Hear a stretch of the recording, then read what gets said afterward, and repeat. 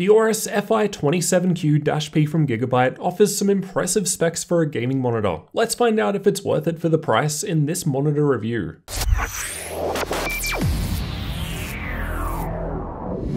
The IPS panel is 27 inches with a 16:9 aspect ratio and runs with a 1440p resolution and matte finish. It's got a 165Hz refresh rate and a 1 millisecond response time, although that is MPRT rather than grey to grey. Combined with adaptive sync, it's got quite a few features for gaming. In order to run the monitor at 1440p 165Hz, you'll need to use DisplayPort. I confirmed HDMI is limited to 144Hz, which makes sense as this is the limitation of the HDMI 2.0B specification. I tested with both Nvidia and Radeon graphics, and found that my Nvidia RTX 2080 Ti would work with G-Sync compatible mode with DisplayPort, but not HDMI. My RX 5700 XT on the other hand worked with FreeSync with either DisplayPort or HDMI, but you might as well stick to DisplayPort to get the full 165Hz refresh rate. With DisplayPort in use, the FreeSync range was reported as 48 to 165Hz, and as it's got FreeSync Premium, it's also got low frame rate compensation. Gigabyte lists that the monitor has support for 95% of DCI-P3 coverage. I tested using the Spider 5 and it reported 92% of DCI-P3, 100% of sRGB, 83% of NTSC, and 88% of Adobe RGB. Gigabyte lists it with a 350 nit brightness. However, mine was a fair bit higher than this at 451 with 100% brightness. The contrast ratio was specified as 1000 to 1, however I measured mine at 830 to 1. Granted, this was with the default 50 out of 100 contrast setting, so you could tweak that. By using DisplayPort version 1.4, they're able to offer high bitrate 3, so 1440p at 165Hz, but also with 10-bit color at the same time. Other 1440p 165Hz monitors I've tested lately, like the MSI MEG272CQR or ViewSonic XG270QG, go to 8-bit. The monitor gives you 3 response time settings in the overdrive menu: picture quality, balance, and speed. I had a hard time telling the difference in the UFO test, but it was clearer when swapping between the lowest and highest mode. I thought speed looked the best. I don't have tools for measuring response time, however check out the hardware unboxed review of this monitor for details on that. According to Tim, speed mode gets us down to 6 milliseconds grey to grey from 9 in the slowest mode. Viewing angles were fine regardless of angle. The specs note that it's good for up to 178 degrees both horizontally and vertically. The bezels aren't too thick. I measured them at around 1 centimeter on the sides, but I honestly can't say I really care too much as I hardly notice them once I get into a game. But that would be more of an issue if you had more than one side by side though. Backlight bleed looked fine. Just a small glow patch detected by the camera in this worst case scenario. I couldn't see it with my own eyes though, but this will vary between panels. It's not all just about the panel though. The stand feels solid as it's all metal with a matte black finish. It felt sturdy, and the design just gave it a premium feel. I liked the handle on the top, which made it easy to move around.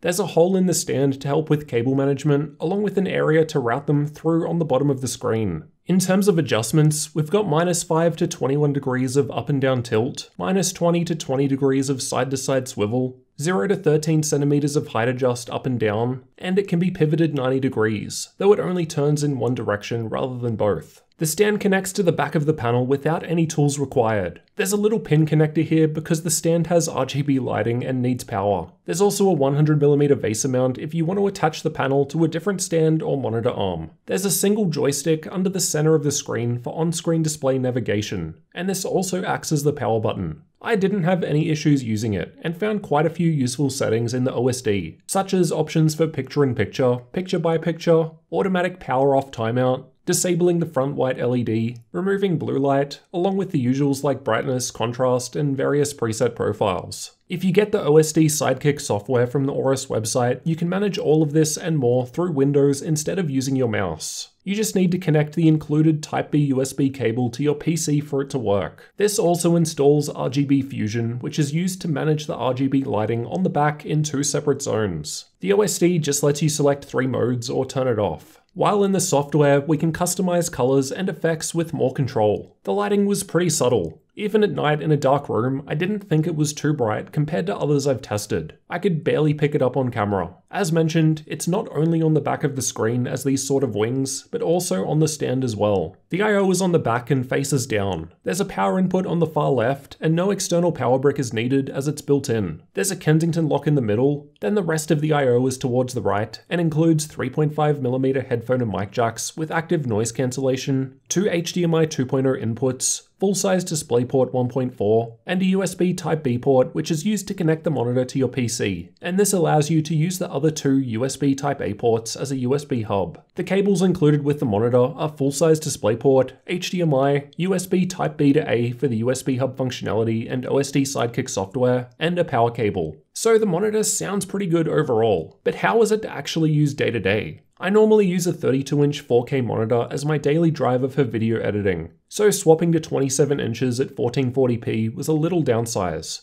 Granted, this is the third 27-inch gaming monitor I've tested over the last few weeks. Overall, I thought it looked great in terms of colors. I happily used it for some content creation without issues and thought games looked great. It was nice and bright with notably better response time and less ghosting compared to the VA panel in the MSI MAG272CQR I last tested, though that one is also a fair bit cheaper. Finally, let's discuss pricing. You can find updated prices linked in the description. At the time of recording, the Aorus FI27Q-P goes for around $550 US, so $50 less than the ViewSonic XG270QG that I recently tested. Honestly, I couldn't really tell you a difference between them while just playing games. The ViewSonic has better response time, but I'm too much of a filthy casual to really notice. The color gamuts on both are similar, but the Aorus panel is brighter and had a better contrast ratio. The ViewSonic did have some extras like mouse anchors, headphone holder, and optional side doors, and those sorts of features aren't free. Personally, out of the two, given I couldn't really say one looked better to me over the other, I'd save the $50 and go for the Aorus. Oh, and here in Australia, we're looking at around 1,000 Australian dollars, so $200 less than the ViewSonic alternative. There are of course cheaper 1440p 165Hz monitors out there. This is definitely on the more premium side of the price scale. So with all of that in mind, let me know what you thought of the Aorus FI27Q-P gaming monitor down in the comments. And if you're new to the channel, consider getting subscribed for future tech videos like this one.